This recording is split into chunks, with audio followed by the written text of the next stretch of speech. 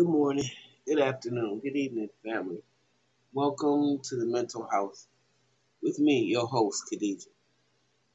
Today is one of the most difficult uh, videos that I'm gonna try to attempt to do, and I want to know if any of y'all are out here dealing with this.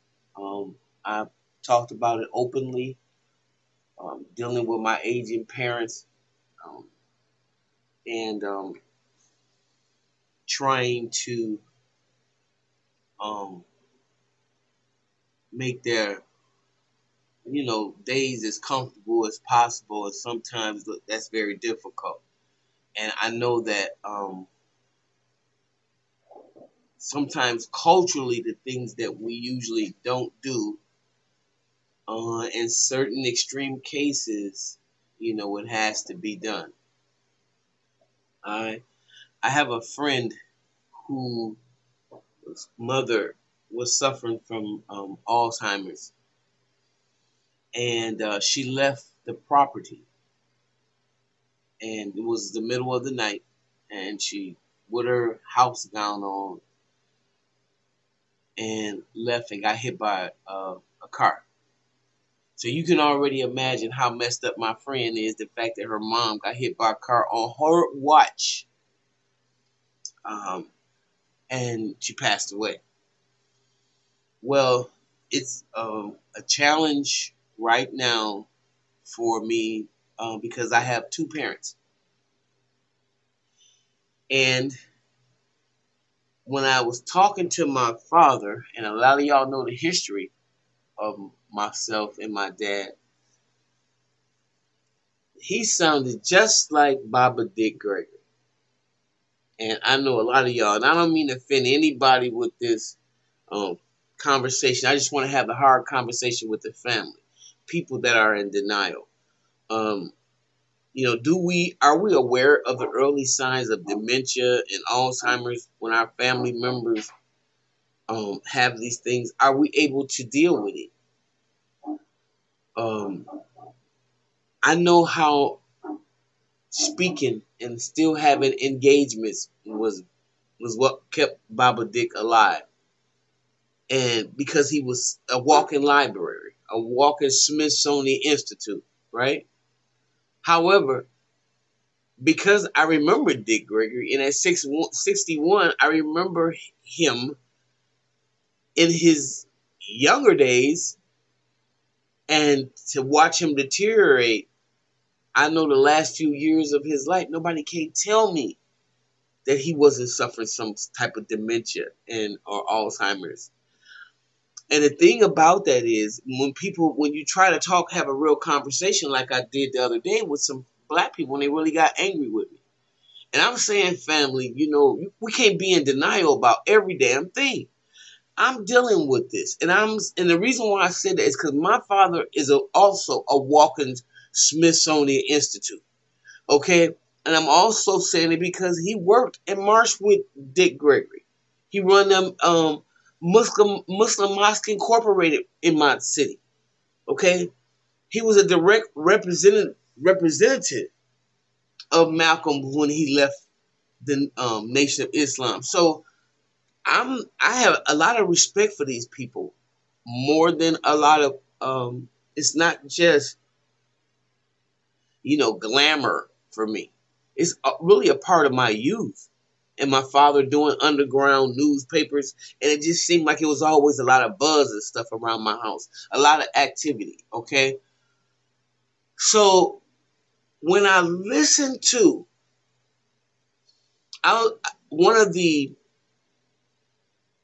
I think it was called Cows interview. That's the name of the show was called Cows, and the guy was interviewing Baba Dick, and when you can't ask them a question because they take it offensive, or if you question them, that you don't believe their knowledge, and then they become insulting, or they can just flip at the drop of a hat. And just listen to him on some of those interviews, it was just horrible to listen to. However, he stayed on the circuit, and of course, everybody still taking everything he said as fact. And nothing that seemed just a little bit out there or a little bit more conspiratorial, like Michael Jackson being killed with a laser beam after you saw all those marks on his legs. Listen, I've been around dope fiends, and I know when they start shooting up in their legs, they'll shoot up in their toes. When they can't hit them veins no more, or they have those ulcers and stuff in their legs. Listen, nobody's not gonna tell me.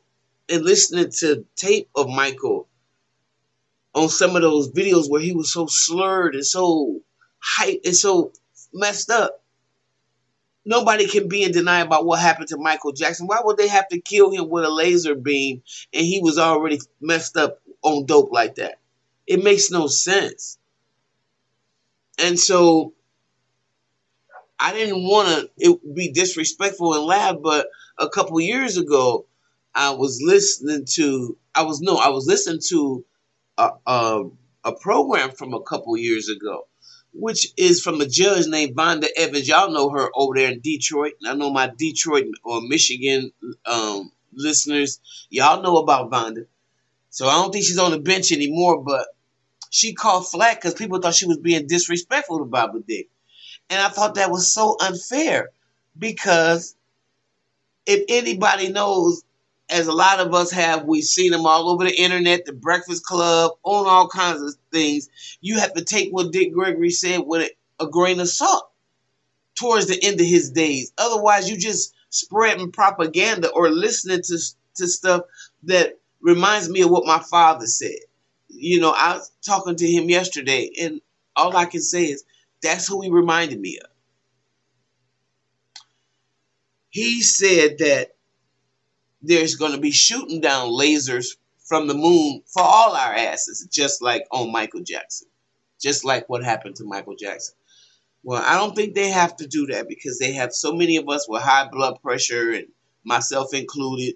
Thank God I don't have diabetes, but they got so many illnesses out here. They don't have to wait for them to come down from the sky to shoot us a laser. But my dad's talking crazy as hell. And I have to be in denial. I'm not trying to disassociate myself from it. I have to do that for my own sanity's sake. Okay? Why do I feel obligated? You know, to make sure that he's safe. A lot of y'all know I had a father for the first 30 years of my life, and I was always, you know, hell, I was just a daddy's girl. All my brothers, he only produced me. Okay, and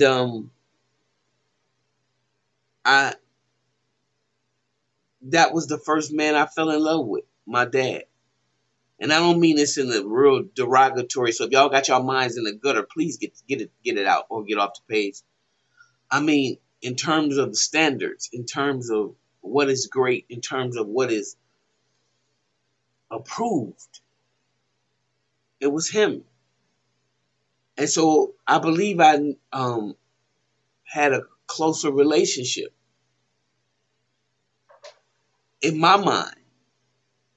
And when he couldn't control my life and decided to never speak to me again, and I went from talking to him every day to not every 3 days or every 3 weeks or every 3 months or every 3 years.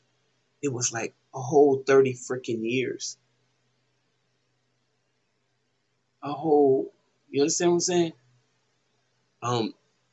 That he's interacting with other family members, but not with me. So it's kind of difficult. But I love him dearly because he was a good father to me.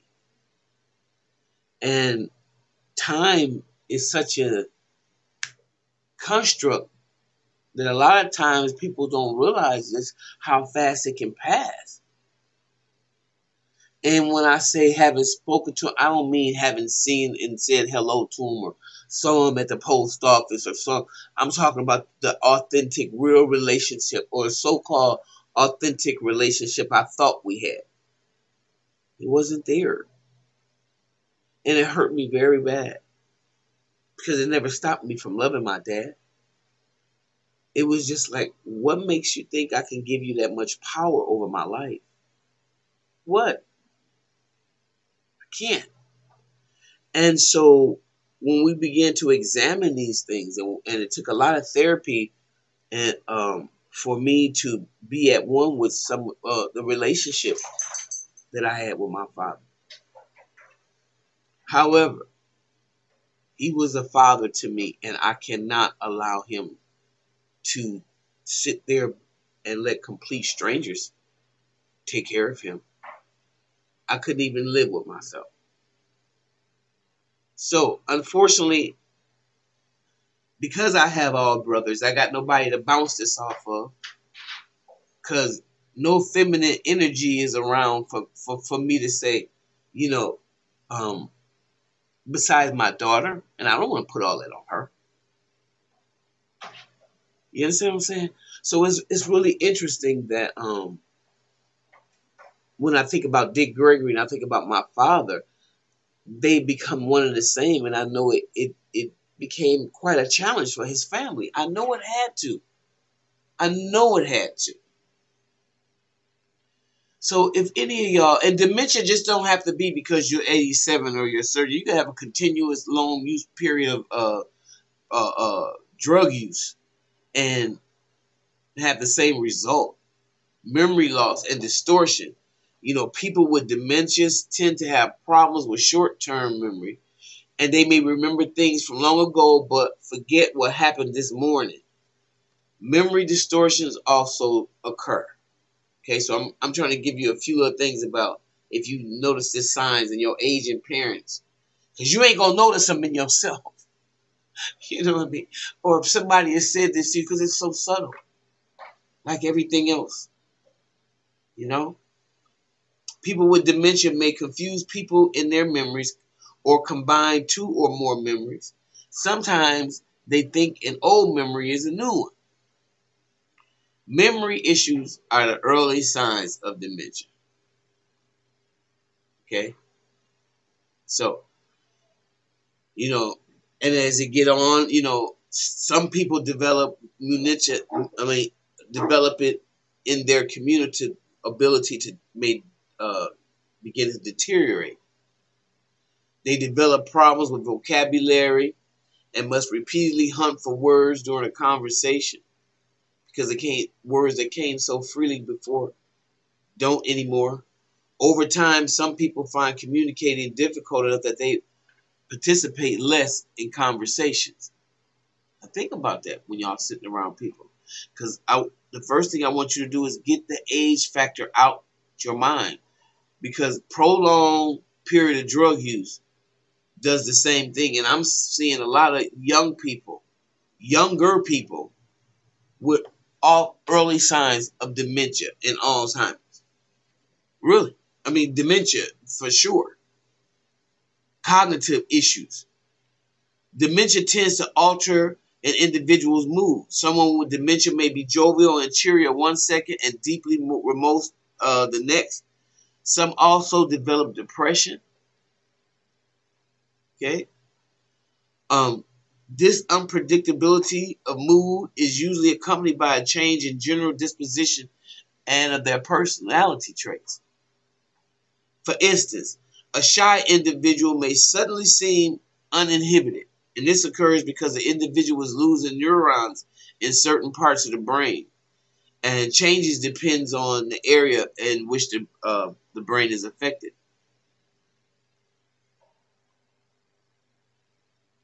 Okay, that which is very, very interesting, right there.